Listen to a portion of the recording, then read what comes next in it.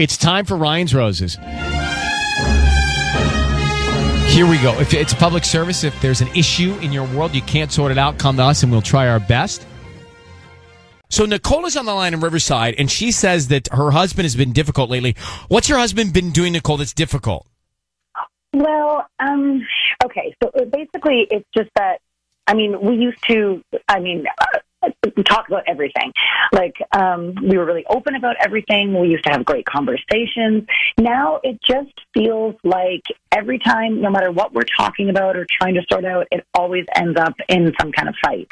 And it just feels like things have really shifted. We never used to fight this much. Now it's like almost an argument like daily. And it just feels like I can't say anything without it being met with so much resistance, if that makes sense. Yeah, it sounds like there's resentment that's stirred in this deep down inside.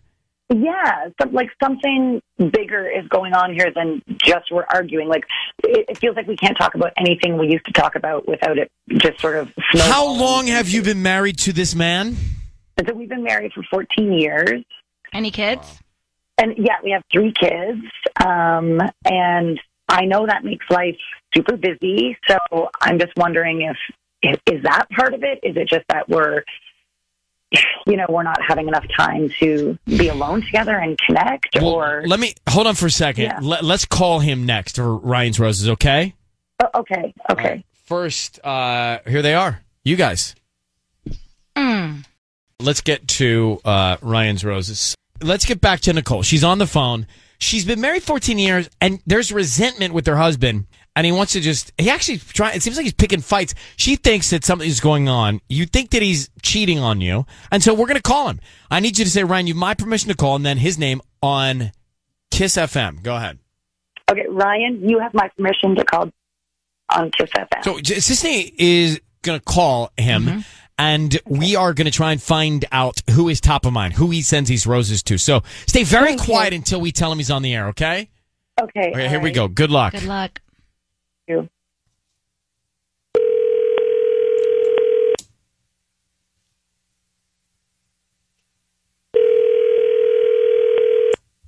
Hello. Hi, I'm looking for Danny. This is Danny speaking. Hi, Danny. My name is Gretchen. I'm calling from Riverside Roses. How you doing this morning? I'm good, Gretchen. How are you? I'm good. Thank you for asking. So we're actually a new flower shop near Central and Magnolia, right here, basically in the heart of Riverside. And we're new to the area, so we're trying to promote our business. The reason I'm calling, and before you hang up, please just hear me out.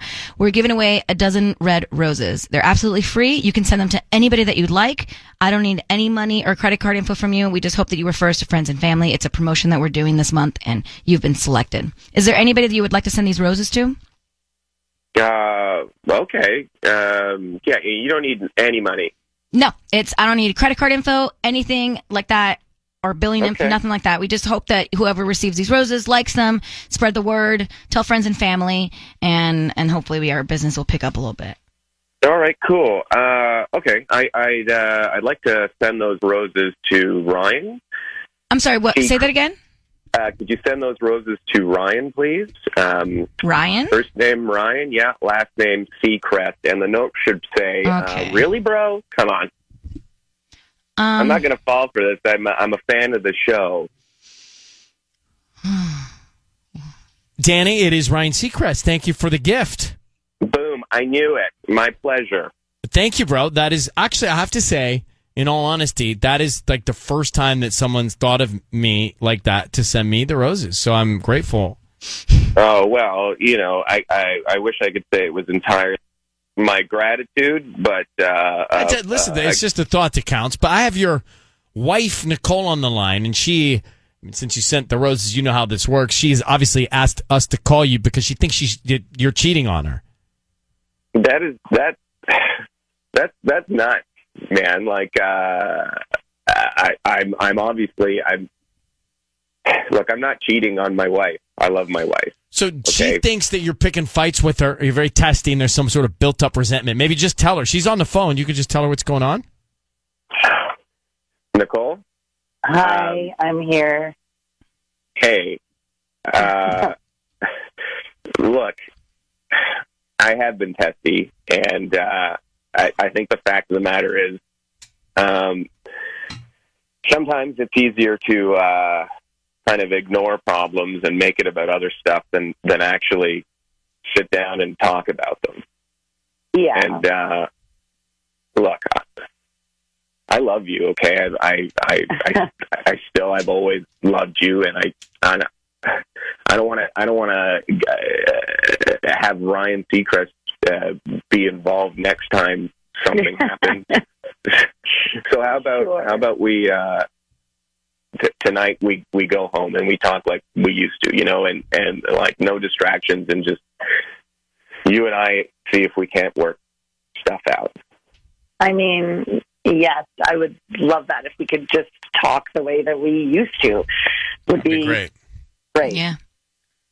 All right, you guys can do your own thing, and I appreciate you sending me the flowers. Thanks, dude. Enjoy them. And hey, look, I wouldn't have, I guess, wished to confront marriage stuff like this, but hey, it takes what it takes. So thanks, Ryan. And it is what it is. Yeah. And so on that note, happy Halloween, guys. And thanks for listening, actually. And take care. Yeah, it's nice of him to be so loyal, to listen to the show, to know the roses to send. But I have to say, I was kind of touched. That's the first time someone's actually thought to send them to me. I don't think he was sending them to you to be nice. Yeah, he was.